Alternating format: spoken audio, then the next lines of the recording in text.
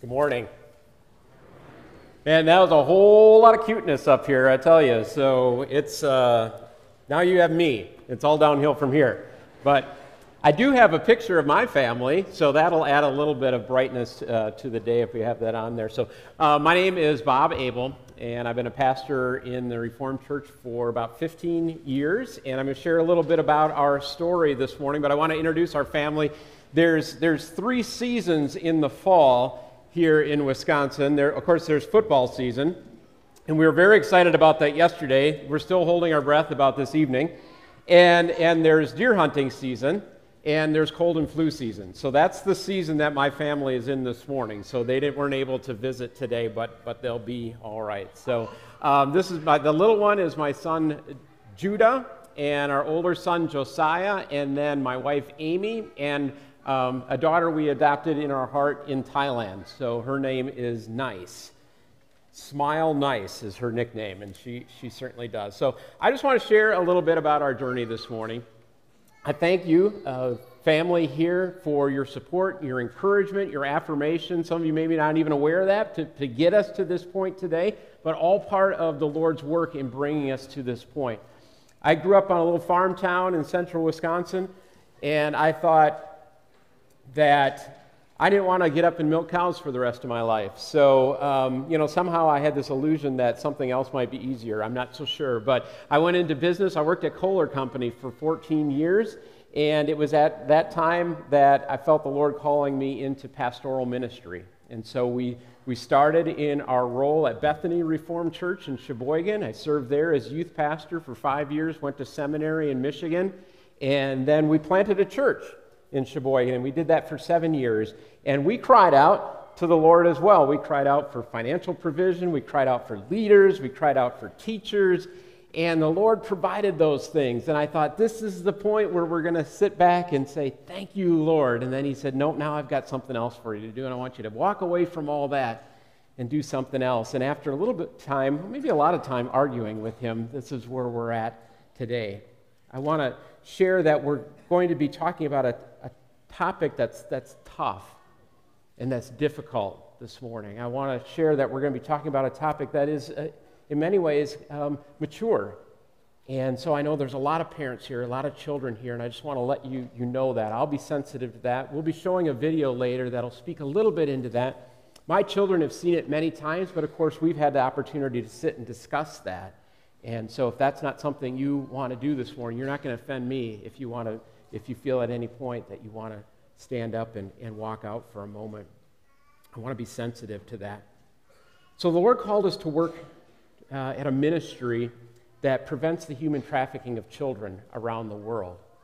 And he called us to leave and to move from southeast Wisconsin to Thailand. And then he called us back.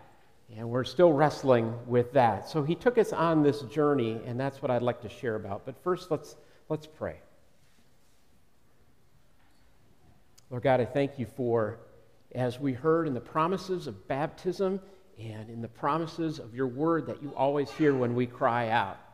And sometimes when our spirits just cry out, and we don't even know what to say or who to go to, you hear and you go before us.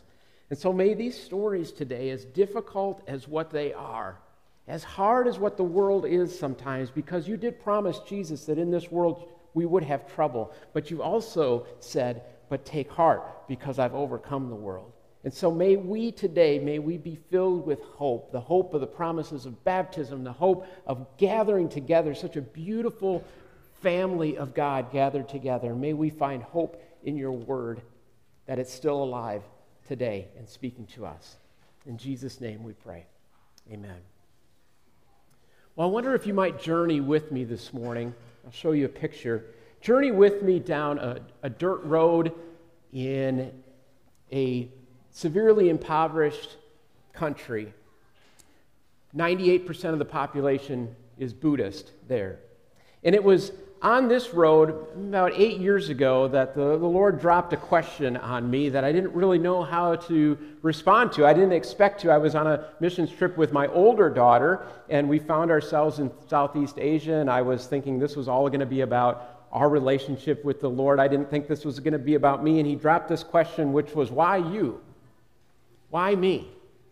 So why was I born here in Wisconsin, in America? Why was I born in a place where I had an opportunity for loving parents, for an education, for churches in every community, Christian churches, sometimes on every corner of every community? Why was I so blessed to be able to have heard the gospel, to respond to that, and then find myself serving the Lord in His kingdom work? Why was I so blessed? Why wasn't I born here? Why wasn't I born in a little wooden shack home alongside of a dirt road where I might go to my grave without ever hearing the name Jesus and being able to respond? Why was I so blessed? And halfway around the world, what was I supposed to do with that? It was here on this trip that our family first got its exposure to atrocity that's going on in the world right now of human trafficking, the human trafficking of children. I'll put some statistics for you to see. It's beyond comprehension what's happening, but there is hope. You know, I talked about it being football season in the Camp Randall Stadium yesterday. I don't know, what does that hold, 80,000 fans? Imagine that stadium being filled every 3 weeks with children who are sold for the first time, repeatedly, over and over and over again. This is what's happening. And so the question was, why me? Why was I born here where we didn't have to live in that every day? Why wasn't I born there? Why was I so blessed? Why was I born in a place where I was seen as a soul to be nurtured rather than a commodity to be sold? Why was I so blessed, and what were we supposed to do with that? I wonder if you might journey with me in your mind to a refugee slum in Cambodia. It's home to thousands of Vietnamese refugees along a river. Maybe you can even get that sense of what that place might smell like and look like. And it's here that I want to introduce you to New. And on this next slide, she's the tall young girl singing in church, in worship. She gave her heart to the Lord when she was 7 years old. But this is a story of when she cried out to the Lord at the most horrific time in her life, when her grandmother sold her for the first time. She's going to speak in her story about a man named Carl and his wife Lori, people just like you and I that grew up in the Midwest, but heard the cry and answered that cry and went to look for her. So let's share her story now. I would like to share my story. I remember I was 7 years old. Near my house was Vietnamese church. Because the school were in church, I have to ask my grandmother if I could go there. She allowed me to go. My teacher helped me to study Bible every day, and then I believed in Jesus and became a Christian. Then I went to church every week. I would clean the church each week before it started. When I was 12 years old, I remember my family had very difficult life. Because my family did not have work, my grandmother had to borrow the money. She borrowed the money to buy food for my family. She had to pay high interest every day on the money she borrowed. One day, I saw a lady talking with my grandmother. When I came back from school, my grandmother told me I might stop going to school. When she said that, I knew I might be so. So I started to pray. I told God I was very scared and I did not know what they would want me to do. 3 days later, the lady took me to the doctor to make sure I was virgin. Then the lady took me to the man. I was 12 years old. He was in hotel room, and I had to stay with him for 3 days. I knew I had to do everything the man wanted me to do. Before the man did everything to me, I said, "Please do not do this to me." I cried out of God, asking Him, "Help me not be hurt." During those 3 days, I could not eat or drink anything. I never went to sleep. The first night, I was crying and I was saying all of my sins in my life, including sleeping with the man. At the time, I believed God did not love me anymore. Because of my sin, I had lost all hope. At the end of 3 days, the lady picked me up and took me back to my house. I was giving some aspirin for my friend, but did not see the doctor. I stayed in pain for 2 weeks. My life changed a lot. I was very sad. I did not want to eat or talk to anyone.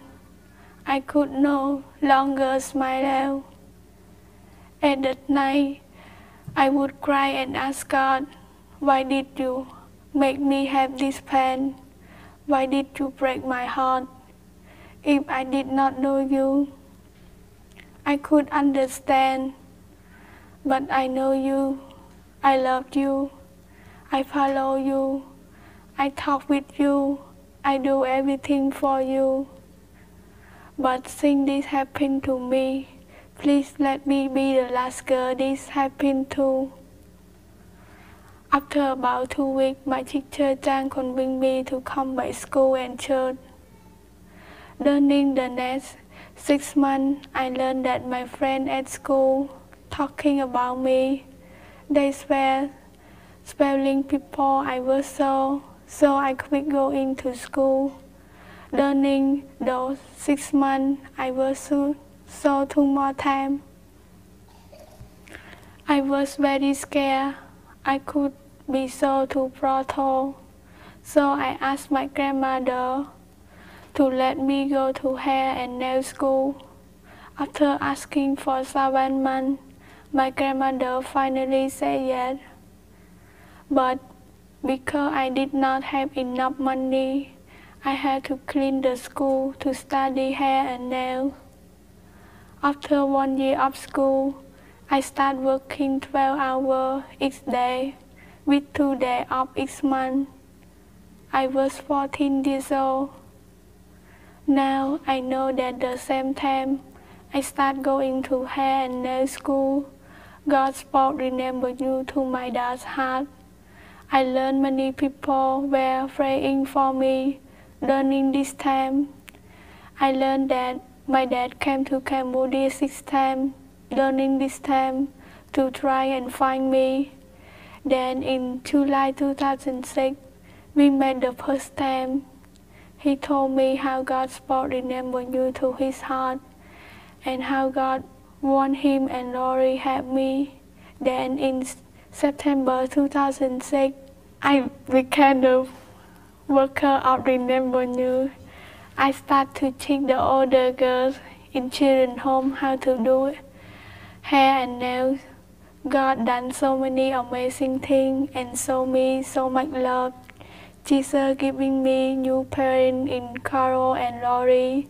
He taking me to Thailand, the Philippines, and now America. What of "Remember You"?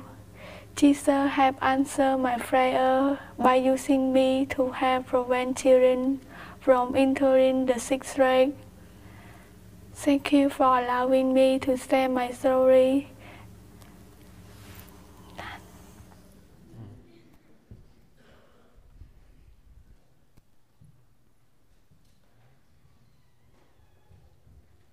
It's challenging in your heart, in your gut, but there's hope. There's hope because we have a risen Lord. If I could show the next picture that we have. The picture of the woman in the wedding dress is new. Last year, last May, on her wedding day. And what a gospel story. What a story of redemption and rescue, that on that day she was able to give herself to the man that God had chosen for her, rather than the one that evil had chosen. And she was able to give herself willingly. In the picture next to her, there's an elderly Asian woman looking at photos on a cell phone, and she's looking at photos of New's wedding. That happens to be New's grandmother. New's grandmother still lives in Cambodia in the same house that she sold New out of, but because of the forgiveness and the love that New showed her, and because of the gospel and the grace that Christ pours out upon us, her grandmother received Christ and is a Christian. And not only that, she has young girls living in her home, the very same home that she sold New out of. She has young girls living there that she prevents from being sold into the trade. It's that rescue story of the cross. There's no situation that's too far gone from God's forgiveness, from His grace, from His love, from His restoration. And it was her prayer, it was New's prayer, that she would be the last girl that this would happen to. And that's the reason that I'm up here today. And that's the reason that my family moved halfway around the world. It's to fight this issue, this atrocity of human trafficking in our world. To prevent children from being sold and allow them just to be kids like we saw this morning. See, because it began not on that dirt road that I was walking along, and it didn't even begin in the story at that most horrific time during New's life. This really began when you and I, when we cried out, when we knew that we needed a Savior, when we knew that we needed rescuing, and we cried out for forgiveness and for God's mercy and His grace, and He heard our cry and He answered us. That's when this began. I want to go to a story we love so much in the book of Exodus. Exodus 3, starting with verse 7. And here, in this story, God's chosen people, the ones that He pulled out and were going to set apart so that they could be seen. This is what it looks like to live with the one true God. But these people found themselves in slavery for 400 years. And they cried out, and the Lord heard their cry. And He talked to a man named Moses. And starting with verse 7, it says, the Lord says, I have indeed seen the misery of my people in Egypt. I've heard them crying out because of their slave drivers, and I'm concerned about their suffering, so I have come down to rescue them. I've come down to rescue them. I've heard their cries. I've seen their misery. See, because the Lord, as we heard earlier, the Lord always hears our cries. He always hears our cries. In a world where there are those that don't seem to have a voice, where there are those that we don't even think about because our day just goes on and on and on, some that seem so far away, the widow, the orphan, and the foreigner, we hear in Scripture God saying time and time again, these are the ones that I sent you out to reach with the good news. In the book of James, in James chapter 1, starting with verse 27, he says the only religion, the only way of doing church that God our Father accepts as pure and faultless is this, to look after the orphans and widows in their distress, and to keep oneself from being polluted by this world. So why them? Why the orphan? Why the widow? Why the foreigner? They're the ones that are so easily oppressed, the ones that seem to be weak in this world, the ones that so often don't seem to have a voice. Does anyone hear their cry? The Lord always hears their cry. He always hears the cry. It was at the end of the Old Testament. God's chosen people were set up as the greatest nation the world had ever known, but they went their own way. They found themselves in slavery once again, and they were taken into exile. And in Psalm 137:1, it says, by the rivers of Babylon we sat and wept when we remembered Zion. When we remembered our freedom, when we remembered what it was like, we cried out. They cried out for freedom. And guess what? The Lord heard their cry. We're going to celebrate it in a few weeks. It's Christmas. It's Emmanuel. It's God come to live with us. And in our Bibles, we can just flip the page, and there He is. He shows up. He once again hears the cries. And one of Jesus' first sermons is this. It's in Luke 4, starting with verse 18. He says, He has sent me to proclaim freedom for the prisoners and recovery of sight for the blind, to set the oppressed free, to proclaim the year of the Lord's favor. I've come to preach the good news, Jesus said, to set the slave free, because He always hears our cries. He always hears our cries. And he heard Nu's cry. How powerful was that cry? Well, it was heard 10 years later by a middle-aged pastor halfway around the world. That was one way that it was so powerful. We're the body of Christ. I wish you could see what I see this morning. This beautiful body of Christ here in Alto. And we have been saved not just from something, but we've been saved to something. We've been saved with a purpose to preach good news to the poor and to set the captives free. That's worth our thanksgiving. So why were we born here? Why were we born in a place where we have freedom, where we have economic blessing, where we have educational opportunities, where we have a Christian advantage? And I believe it's so that we have all that we need physically, emotionally, and spiritually to take the good news of Christ to the end of the road or to the ends of the world. It gets even better. There's more hope. Here's what the Lord has done in just a little over 10 years through the Remember New ministry that we serve. Now, on average, the founder of the ministry, Carl, did his master's thesis on children's homes, and he found out that it took, on average, 12 years to start a children's home. One children's home from the time of conception to funding to building or leasing and having house parents in there, staff, for about 35 children. But in just over 10 years, Remember New has 80 homes in 15 countries. It's even updated since the last slide with over 1,800 children. But that's nothing. See, because that cry was too small. That cry was about freedom in this world. But Jesus says, I come to give you freedom for eternity. In Thailand, as an example, missionaries have been there over 100 years, and there is less than 1% professing Christian in that country. 100 years. So every time, if your outreach committee gets together and you're feeling a little frustrated, you can go back to that story. 100 years, less than 1%. Now, the Remember New children's homes, they identify through relationships in these countries children that are at risk of being sold, and they offer them a scholarship to come live in that home where their physical, their emotional, their spiritual, and their educational needs are met through a sponsorship. But they're never forced to believe anything. It's a Christian organization, it's a Christian home, but the kids are living in a submissive culture. And so if you said you should be Buddhist, they'd say, okay, I'm Buddhist, or you should be Hindu, okay, I'm Hindu. It wouldn't be a heart conversion. So the house parents and the staff, they simply love with the agape love of Christ, and they share through Bible studies, through worship that the older kids lead for the younger kids on Sundays, and they share. 90% of children in a Remember New home come to know Jesus as their Lord and Savior. And they make profession of faith. They ask to be baptized. And they're not just renouncing the sin of this world, they're renouncing hundreds of years of culture and history and their families because of the good news of Christ. Because of the good news of Christ. And now they're going back to their villages and into their colleges and into their schools, and they're sharing the gospel. It's an amazing thing.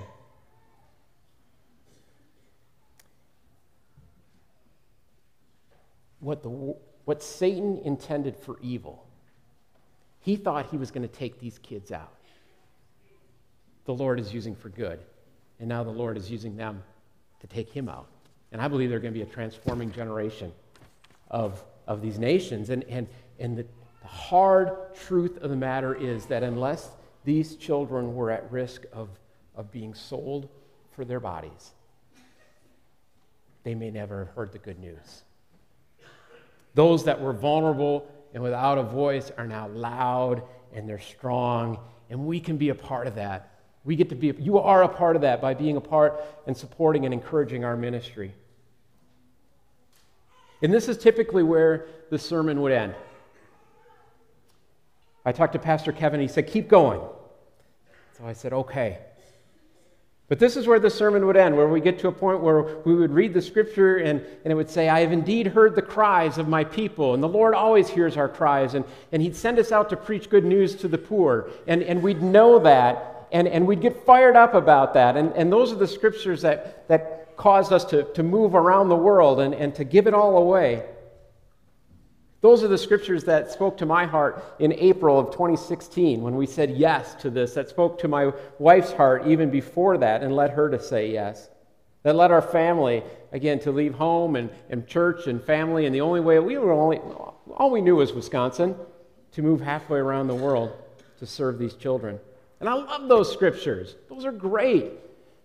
But I've also come across another scripture that I realize maybe I don't love quite so much. It's also in Luke chapter 14, beginning with verse 28, where he says, Jesus says, suppose one of you wants to build a tower. Won't you first sit down and estimate the cost to see if you have enough money to complete it? For if you lay the foundation and are not able to finish it, everyone who sees it will ridicule you, saying this person began to build but wasn't able to finish. Jesus says, when you follow me, you need to count the cost. Count the cost to saying yes. And while it's expensive to move to Thailand, but the Lord was faithful, and just in 7 months we raised the support we needed to go there, and we moved into a nice home, and we were able to purchase a vehicle and settle in as our roles of missionaries serving in Thailand. Because the Lord is faithful, right? And the Lord always hears our cries. We moved in January, just this past year, and we were sad, but we were excited. There was culture shock, but the Lord provided friends. There was loneliness, but the Lord blessed us with a new family, hundreds of Thai children with smiles just like we saw this morning up here. There was unsettledness, but there was a blessing of a new country to explore. But then our 10-year-old began to experience severe migraines and stomach issues, and for the last month we were there, didn't really feel like doing anything but lying on the couch all day.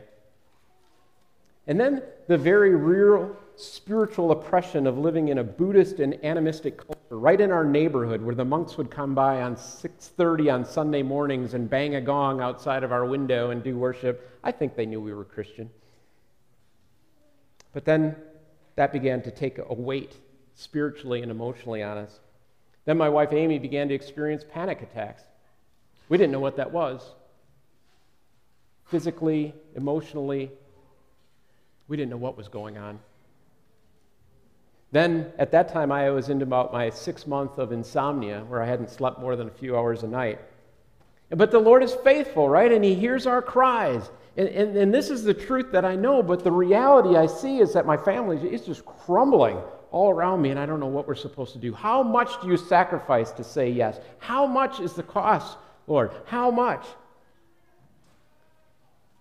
Well, we left for Thailand on January 17th, 2017, filled with hope, with enthusiasm, with a kingdom purpose, with dreams for a future. And we returned a little over 3 months later, feeling empty and defeated and lost and worthless, wondering, could we ever be used again? How could we have gotten this so wrong? And would our family ever bounce back? The funny thing about feelings is that they can seem so real, but it doesn't make them true.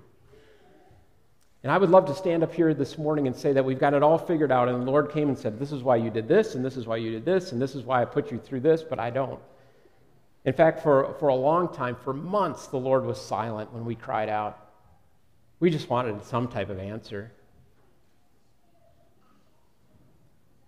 I wonder if you could journey with me along another road, a concrete sidewalk on a cold April morning in southeast Wisconsin. It was about a year after I had said yes to the Lord.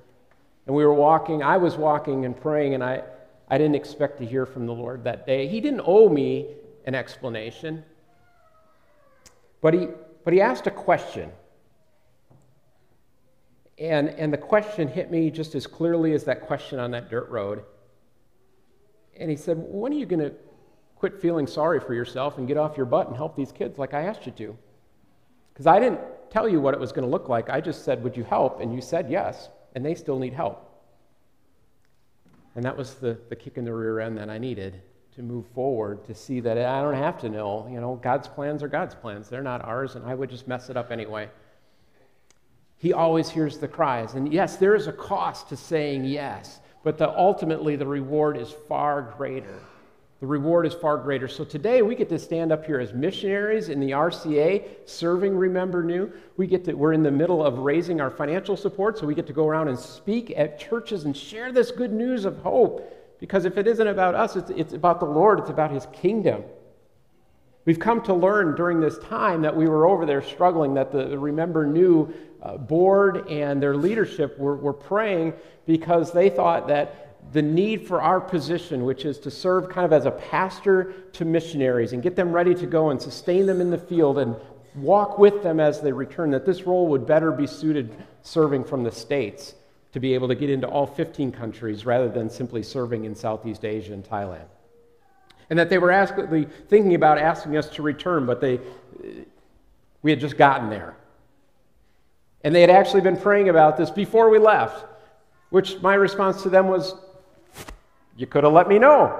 It might have been easier. Maybe in November you could have shared that with us. But we know that we needed to go there. We know that we needed to let go. Unless we were willing to let go of everything, then the Lord wasn't really going to be able to use us, whether it was in Thailand or here. We needed to let go so that we could hold on to what the Lord was giving us now.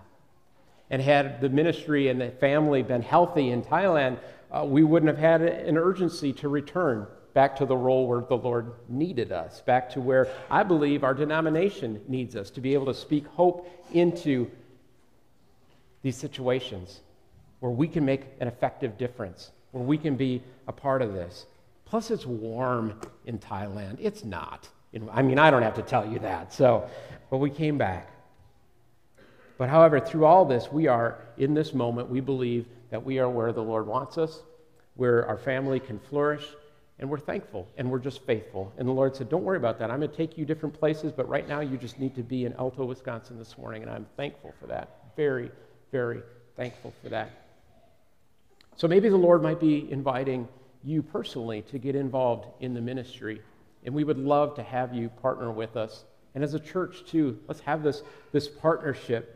See, I think of it like a river that's flooding, and the goal in this process of stopping the river is you've got some people that hold the sandbag, and you've got some people that shovel the sand, and they're passing it down, and finally one person takes that sandbag and he sets it on the riverbank. But the goal and the mission of everyone in line is not to support that person putting the sandbag on the riverbank. The mission of everyone in line is to stop the river from flooding.